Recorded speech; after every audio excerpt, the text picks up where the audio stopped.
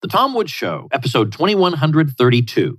Prepare to set fire to the index card of allowable opinion. Your daily dose of liberty education starts here. The Tom Woods Show.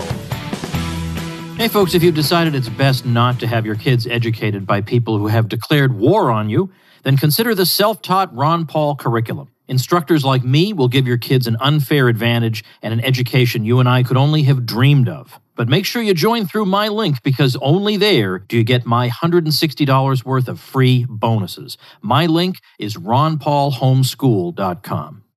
Hello everybody, Tom Woods here, and I am delighted to welcome to the program today John Mueller from the Department of Political Science at The Ohio State University. He's also a senior fellow of the Cato Institute, and he has a book that I find intriguing and extremely eye-opening called The Stupidity of War, American Foreign Policy and the Case for Complacency. Professor Mueller, welcome to the show. Thanks. Great to be here. This is such a tremendous book. I was just telling you, on page 16, this line jumped out at me because it just runs so contrary to the way most of us have been raised to think. It's not page 16 in the overall number of pages. It's page 16 in the book. Okay, so it runs like this. In a condition of international peace, a certain degree of complacency is often justified, and it is frequently superior to the routine opposite, agitated confrontation characterized by determined and often militarized alarmism. Wow, that is about as countercultural when it comes to the current American approach to foreign policy as it is possible to be. And I think that one sentence more or less tries to justify your subtitle of your book. And that's the idea. That's true. Now, of course, a lot of times if you're dealing with somebody who's a true believer on the other side, if we were talking to the ghost of John McCain, he's not going to buy your thesis. But that's true of any topic. There are fence sitters, though, and we want to go after these fence sitters. But a fence sitter may say, I've heard so much about the dangers of quote-unquote appeasement. And, we've got to go after bad actors right away before worse things happen. Is there a pithy kind of response to that doesn't involve a dozen historical examples? Yeah, how about two? Okay. Well, one is the place where it actually started, which was the Munich Agreement of 1938. It is assumed that because Hitler was appeased at that, then he wanted to go to war. But every historian that's looked into it says he was totally unappeasable. You could give him anything, and he still would have gone to war. So the basic premise is wrong. In many cases, it does work. I'll give you the second case, which is the Cuban Missile Crisis. John Kennedy huffed and puffed and said he was going to invade Cuba unless the missiles left. Nikita Khrushchev said, okay, how about appeasement? I'll take the missiles out. John Kennedy said, cool. And no war took place. And very often, that kind of process will work a lot better. And it's certainly better than starting a war, which frequently is seemingly the alternative need.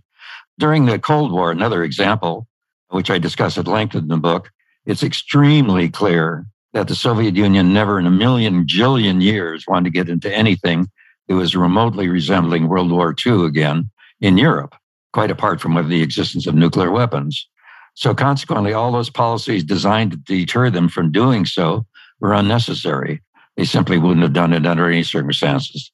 They certainly had additional interests, such as fomenting revolution and class warfare and so forth, but a direct aggressive war against Western Europe was simply not in the cards. And tons of evidence suggests that they never in a million years wanted to do anything to repeat the disastrous experience, even if they were victorious, that they experienced in World War II.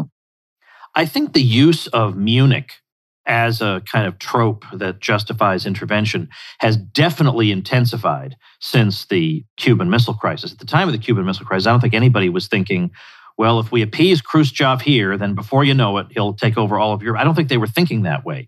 But I do think that was used to justify the war in Iraq. I mean, we heard about why we can't appease Saddam Hussein. Do you think there's a possibility that had the neocons been in charge during the Cuban Missile Crisis, that things could have gone much, much worse? I doubt it, but maybe. There were certainly hotheads, even in the Kennedy entourage, such as LeMay, General LeMay. But mostly, I think it probably would have come out the same way. There was not a real big desire for war. There was a real desire to get those missiles out. And it's very clear that from the get-go, Khrushchev realized he'd overextended and was interested in just getting the best deal. And if that included some embarrassing deal of taking the missiles out he was perfectly willing to do it. So I don't think it would have escalated. The escalation was in the cards in that case. Okay, I was just wondering what you thought about that. I like in here the paraphrase of Calvin Coolidge about if you see 10 problems coming down the road, 9 of them are going to turn into a ditch before they even reach you, Right. which I think is true of so many things that, not even just war, but so many things Americans have been led to panic about and then turn out to be nothing. Doesn't mean they're all going to turn out to be nothing, but if you overreact to them, there are many, many unintended consequences you're going to wind up dealing with. And so indeed, war has been one of these, and the concern about, for example, Soviet expansion during the Cold War.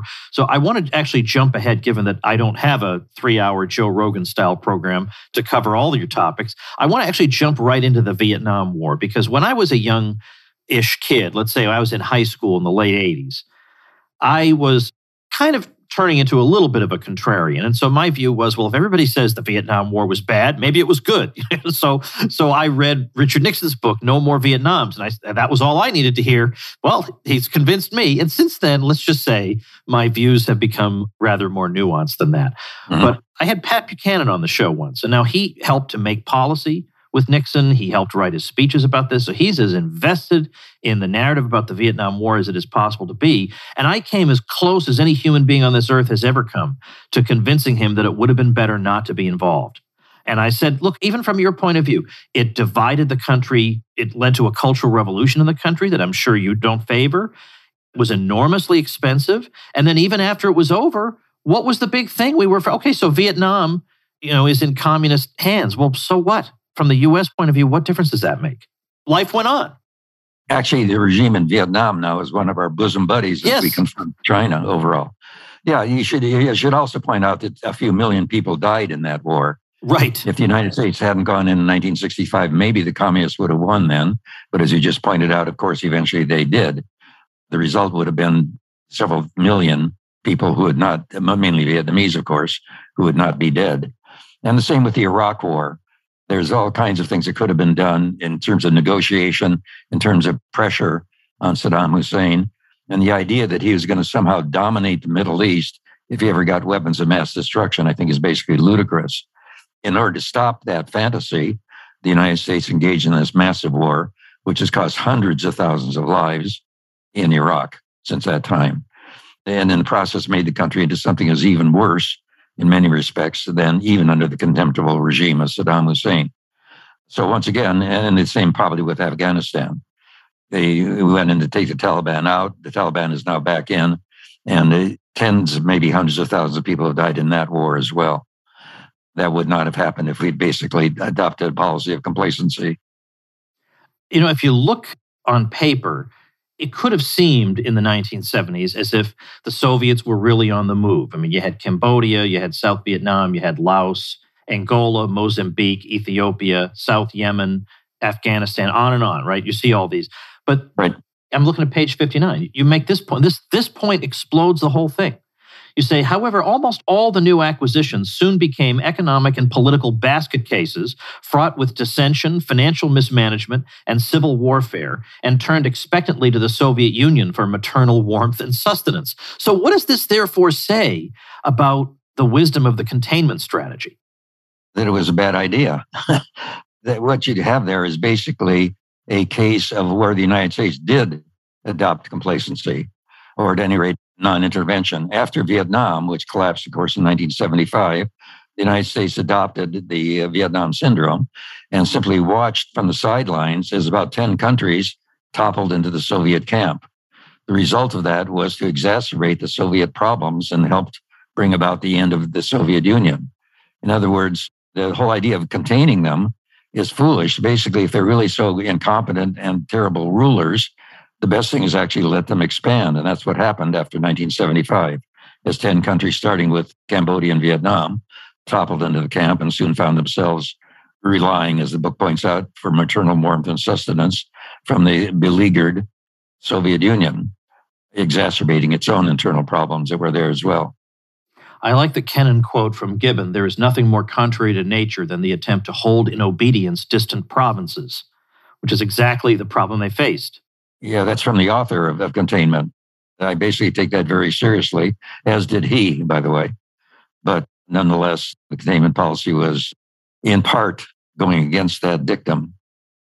Containment policy, of course, was broadly bipartisan, with just a very small fringe that might complain from time to time. But really, it was very broadly bipartisan. I mean, it's true that the Democrats turned against the Vietnam War, but even that was, I think, something of an anomaly.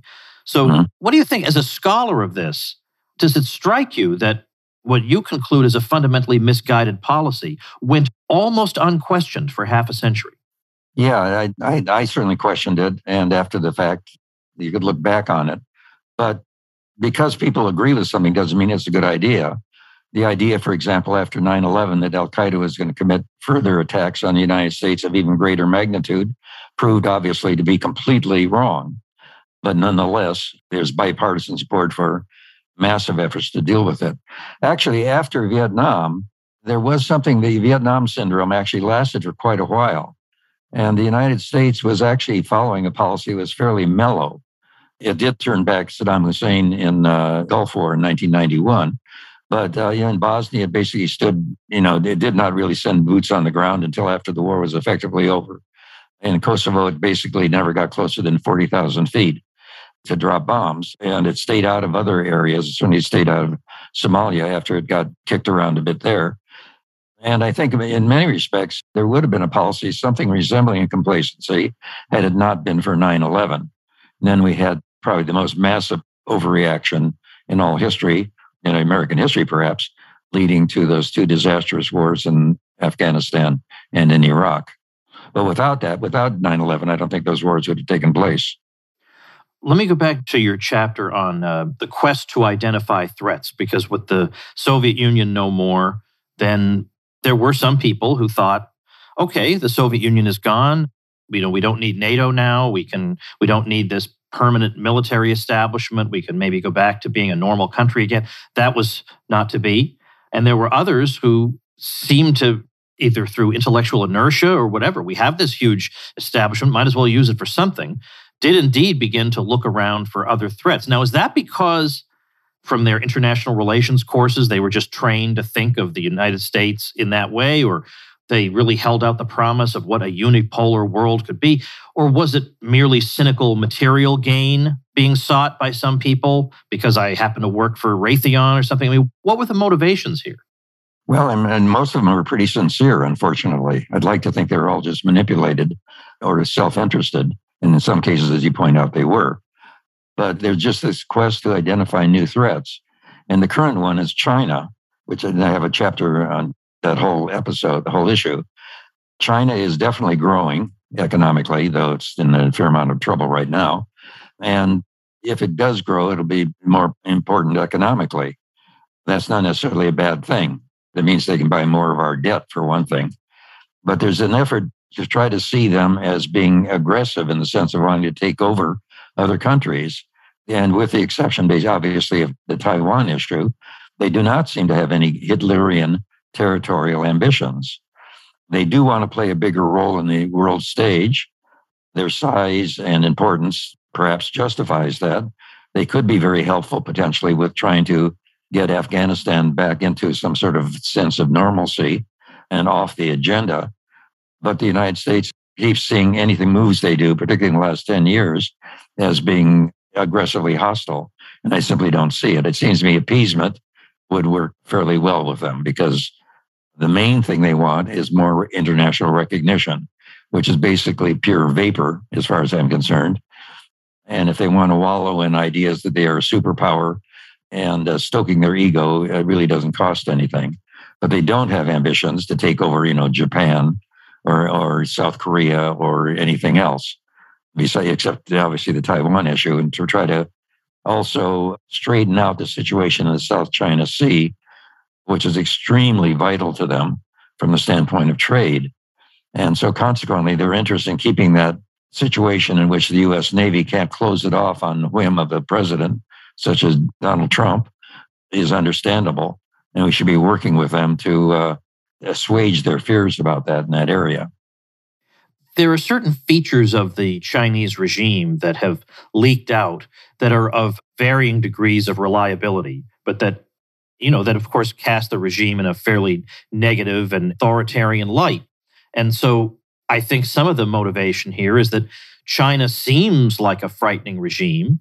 And then I hear from both many Democrats and Republicans, they are convinced that China has global imperial ambition. So you have this regime where you're hearing about slave labor and organ harvesting and a social credit system. And then the same people telling us about this are telling us that they do indeed, they imagine themselves as overtaking the United States. Is this all just nothing? Well, it should be put in context. The way the regime is going is very bad from my standpoint, both from a civil liberties standpoint and also from an economic standpoint. I think what Xi Jinping's doing is, and he says this repeatedly, the most important thing is to keep the Communist Party in power. Only secondarily is economic growth important. And he's doing case after case of basically effectively cutting back on Chinese growth overall. In terms of the international thing, what they say mostly is not so much that China wants to take over stuff, but that it wants to increase its influence. And that's one of those vapid things, like you mentioned from an international relations class, about what the hell is influence anyway. They've been trying to spread their influence in recent years with this Belt and Road Initiative, sort of trying to swing their economic weight and giving out loans. And mostly that's blown up in their face when they try to enforce getting the money back because they've foolishly loaned it to unreliable regimes. The reaction is pretty much negative. So I think basically if they get influence, it's probably not going to make much difference one way or the other. Secondly, the influence doesn't mean much of anything. And thirdly, insofar as they're doing it, it's mostly not working out very well from their standpoint. Now, the same with what they sometimes talk about as wolf warrior diplomacy. They didn't like what Australia was doing, and they demanded that it close down a think tank. Australia refused to do that, and so they cut off buying coal from Australia. So now Australia has to sell its coal to India. That kind of thing doesn't exactly warm the hearts of the people who are so threatened. So in very important countries, India, South Korea, Japan, and Australia, public opinion is clearly swinging in a decidedly anti-Chinese direction. So with their wolf warrior diplomacy or with their economic might, they're trying to gain influence, if anything, going in the opposite direction. All right, before I go on, let me remind you about an app that's going to make your life way better, that's going to make you well-informed in a short period of time. Sounds kind of like the Tom Woods Show a little bit, doesn't it? But I'm talking about Blinkist, which takes all kinds of nonfiction categories of books and slims those books down for you to just 15 minutes of listening or reading. So you get all the key points, no fluff. I've told you about the old classics they have, like Machiavelli's The Prince and Seneca on Stoicism, but of course also a ton of modern books. For example, The Self-Driven Child, The Science and Sense of Giving Your Kids More Control Over Their Lives. That is perfect for our audience. And then you'll even find on Blinkist Murray Rothbard's book, For a New Liberty. And that's one of the early libertarian books I read that helped put things together for me, that helped me realize that in one area after another, there was a freedom-based answer to what ails us. It's the kind of thing that changes your life when you read it. And that's the kind of title you'll find many of at Blinkist. Well, right now, Blinkist has a special offer just for our audience. Go to Blinkist.com/Woods to start your free 7-day trial and get 25% off a Blinkist premium membership. That's Blinkist, spelled Blinkist, Blinkist.com/Woods to get 25% off and a 7-day free trial. Blinkist.com/Woods. Let's hold Russia till the very end and move to Iran, because you have a chapter on these three powers. Now, of course, several years after the second war in Iraq, there were rumblings of war in Iran, and it looked almost as if it was a slam dunk that it was going to happen. And then, I don't even remember the details anymore, it was 2007, I think, some intelligence report came out that basically exploded the claims about the Iranian nuclear program, and it really took the wind out of their sails. But it keeps flaring up from time to time, and Trump was very hostile toward Iran. It's incredible that Iran has evaded American attack for so long, given the rhetoric has been just unrelenting. It would have been nice to see, from my peacenik point of view, Trump on Nixon to China grounds actually going and negotiating with the Iranians, because only he could have gotten away with it. But of course, nobody was creative enough to think to do that. What do you think the prospects are for U.S.-Iranian relations? Well, they don't look pretty good. They didn't look all that good because of the Americans in many respects. But there's also now what has happened is because of the various pressures on Iran, is they've got a very hardline regime, even more so than they had before. But basically, Iran is a disaster area from its own. The mullahs have been voted out of office, even in sort of very biased elections, about 6 or 8 times. They only allow a certain number of people to run for the presidency, and the Iranian people have almost always picked the one that is most moderate. There's huge protests repeatedly against much of their economic policies, as well as the religious police that are constantly in the way. It seems to me basically, as far as Iran is concerned, it's starting a war, which is extremely unlikely after the result of the Iraq war and the Afghanistan war. Starting a war doesn't make any difference. And what the United States is basically adopt a policy of complacency. In the long run, I think the regime is pretty much doomed because of the internal discontent. But by stoking the pressure, if anything, it helps internal support for the regime. It just seems to me they don't present much of a threat. There's concerns about Israel and so forth, and they're trying to win influence, that magic word, in places like in various parts of the Middle East. But for the most part, I think it's a very feeble, weak regime, extremely unpopular. And what one can do is stand aside and let the unpopularity gradually grind it down. That was happening for a while, though that seems to be a bit reversed now, partly because of the intense hostility coming from the West. And of course, there was actually a pretty good agreement put together in the Obama administration. Yeah.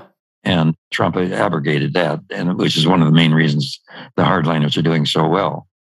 It seemed to be really a progressive development, keeping them probably from getting nuclear weapons, and certainly putting it off for a long time. And mostly, it just seems to me that process should have been continued.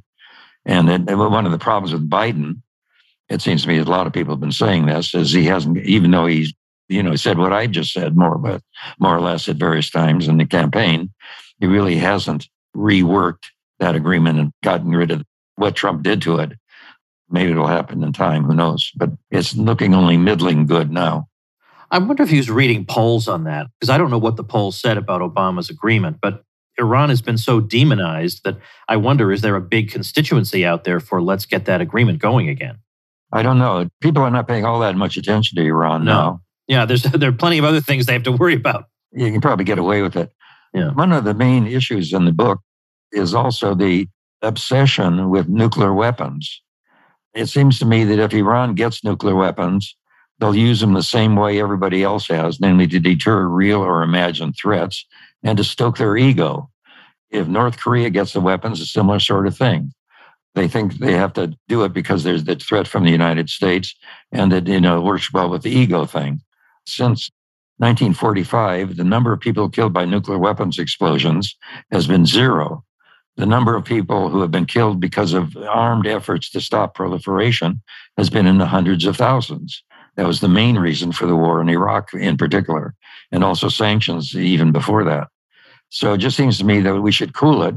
In the case of North Korea, Biden just doing something the other day, we got to get agreement on nuclear weapons to get rid of nuclear weapons. Well, the North Koreans, that's an existential issue. They think their existence depends on keeping those nuclear weapons. Therefore, there's basically nothing you can do about it. They won't give on that. And to put that on the front burner before you can do anything else, I think is very foolish. On the other hand, at various times, they have sort of suggested, on Kim Jong-un, who's there now, that they really want to join the world economically. They really like what's happening in China, and particularly, obviously, Singapore. So the possibility of them gradually mellowing, if you put nuclear weapons at the back burner, not the front burner, is real. It was looking pretty good a couple of years ago in that respect, and the South Korean regime was interested in doing that, but the United States was standing in the way, and things have gotten worse since that time. I'm just curious because I personally have considered it. Have you ever visited Iran? No, I never have. Okay. I've actually thought about it because why not? I think it'd be an interesting place to see. Let's go to the third of the trifecta, though, which is the trickiest one right now, and that's Russia.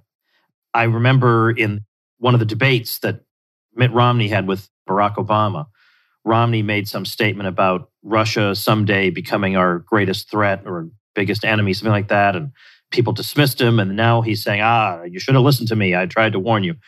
What's your assessment of Russia? Everybody has an opinion on Russia, but I find almost everybody's opinion is exactly the same as everybody else's on it. Yeah, well, I've looked at that pretty carefully. And there's a lot of it in the book, which I think might have avoided, if the policy carried out there had been carried out, this war might have been avoided overall. Essentially, what's happened, going back to the 1990s, before Putin, long before Putin, is that as NATO expanded, the Russians increasingly said that we find out a threat to our security. Now, it was not designed to be a threat to Soviet security or Russian security, but that concern was being heard in all quarters, not simply nationalists to hyper-nationalists, not simply former communists or current communists, but from the liberal, Western-oriented elite in many respects. And I think we did not do enough to take it seriously. In other words, the fact that you're not threatening, in your own mind, you're not threatening Russian security is not the relevant thing. The relevant thing is, do they think you are threatening their security? And repeatedly, even before Putin, they were saying, we find this very unsettling. Why don't you stop it? And so it seems to me they should have. They should have basically appeased Putin and appeased his predecessors on that issue, because it was a legitimate concern. It's perfectly reasonable to say they've exaggerated the threat. We're not a threat. And I think that's correct. The United States has no intention of invading, or NATO of invading. But what should have been done from the get-go is say, okay, we hear you. What can we do to assuage this problem? One possibility was very easy, which was they're very concerned, up to more recent times, they're very concerned NATO might have Ukraine join NATO. Well, as a matter of fact, Ukraine has been such a basket case, particularly because of corruption overall, that its chances of getting into NATO under the best of circumstances were remote.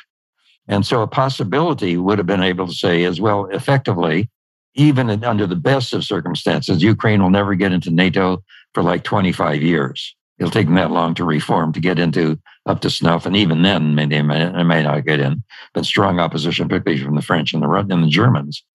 So all you had to do is say, okay, we won't let them in at least for 25 years, at which point Putin would be 95 years old.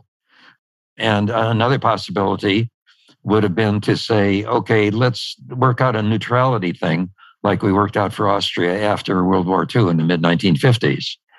Both of those possibilities were there. They're on the table, but they were not really brought up. I think it is still not quite clear because I can't get inside of Putin and so forth, and he may be ill and so forth, and he's surrounded by sycophants and stuff.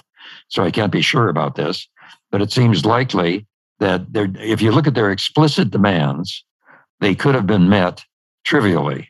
We're not going to let Ukraine in for 25 years anyway. So why don't we say, okay, we won't let them in for 25 years. We'll have a moratorium, and then we'll look at it again. Or why can't we work out a deal in which they stay out of NATO, but get some sort of guarantees a la Austria? Neither of those were really pursued, and I suspect strongly that they could have. There are some additional concerns about getting rid of Nazis in Ukraine and also reducing the defense budget in Ukraine. Those possibly could have been worked out as well. The Nazis don't exist. So I think that was sort of a canard that basically exacerbated the Russians, but I think probably could have been dealt with. So it seems to me that, again, with the caveat that I can't be certain about this because I can't get inside Putin's mind. And I was very surprised, actually, that he actually invaded. I thought that was incredibly foolish and couldn't imagine he would be that stupid. But I think that if you look at the demands they're making as of last December, that was a few months before the war, those were ones that you could work with. They're also worried about having too much NATO stuff close to their border. Well, what's the problem there? Well, move it back. Just as, for example, Khrushchev took the missiles out of Cuba.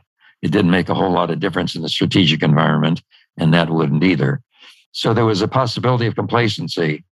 It doesn't present a threat, and it does have real concerns that we don't really believe the concerns are justified, but they believe it. And, if you insult somebody, they're insulted. Even if you didn't intend to insult them, the issue is not whether your intent was, but whether they feel insulted. And to a degree, that was happening. In general, by the way, what was happening was, and I got this from a number of people working in the State Department, that the general attitude toward Russia is it didn't matter. They're being dissed continuously. And for example, after Biden came into office, the Russians point out, and these are not Putin types, point out that they sent 2 messages to the United States saying, we want to talk about our security concerns over Ukraine. And the United States didn't respond, period. There's no response. That's even worse than rejecting the response, the foray. And it was that attitude, I think, that sort of gathered steam within the Putin administration and ultimately led to this incredibly tragic war. I don't mean to put you in a difficult spot, but I'm curious to know, as somebody just concerned about the well-being of mankind, what the possible scenarios are here for this conflict in Ukraine to end. I mean, if the demand is, well, Putin just has to leave and get nothing, that may satisfy you morally. It would satisfy everybody morally. But the question is it likely? So then if they're just going to send resources and weapons to Ukraine, then this just bogs down forever and nobody's seeking a diplomatic solution. What are the possible outcomes? What's the likely outcome? Yeah, well, I'd like to have an answer to that. You put it extremely well. The thing that really caused the problem was they're taking over southern and eastern Ukraine and apparently trying to, run those areas either as fiefdoms or even incorporating them in Russia potentially. And so that may be very difficult to negotiate our way out. Before that, even after the war began, and the Ukrainian government was beginning to move in this direction, it would have been possible potentially to go back and get the Ukraine agreement worked out and have the threat end, as long as they weren't taking new Ukrainian territory. Of course, the Russian army has performed so badly that the Ukrainians now think maybe they can win the war. And with enough equipment, maybe they can. But I think the problem is going to be, as you suggest, just sort of an endless stalemate, potentially even a frozen conflict, but maybe like the one that was happening between Ukraine and the break-off regions since 2014. So it could go on a long time. I'm pretty pessimistic, I'm afraid. Well, I wonder if maybe the wild card here is the Russian public. I don't know how we can assess Russian public opinion. Maybe at the beginning, who knows? Maybe a majority of them favored it. But as they perceive the increasing and I think hard to anticipate the level of international isolation they're now enduring, I wonder if they just get tired of it. And at some point, the regime cannot persist in this indefinitely if the country is really, really dead set against it. Am I being naive? No, not at all. But the question is whether that's going to be consequential. The wars in Korea and Vietnam, I'm actually just doing some writing about this, also had a decline of public support, but they dragged on forever nonetheless. Yeah, that's a great point. That's a great point. Yeah, I had a guy sort of on the left, but a left dissident named Lee Camp on the show not long ago, and he said that the thing that opened his eyes about the way societies work, even the so-called free societies of the West, was that there were massive, massive, massive protests against the war in Iraq, and they didn't amount to anything. Absolutely nothing changed because of that. And these are in what we consider to be the free societies. So one would presume that the regime in Russia would be still more isolated from public opinion, but I guess we'll just have to see. So yeah, well, there is a comparison. They've done the study of support for the war in Korea, in which there was no anti-war movement, and the war in Vietnam, in which there was. And the decline of support for the war is the same in both wars. It dropped off fairly quickly at the beginning, then slackened off as you get down to the hardcore supporters and continued to sort of slowly erode. And the fact that there's an anti-war movement was not particularly relevant one or the other, because there was none in Korea, but there was one in Vietnam. Right.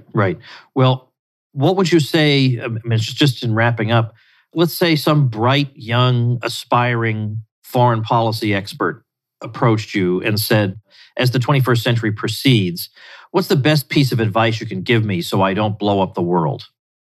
Well, don't blow it up. In general, things are looking really good in terms of international war.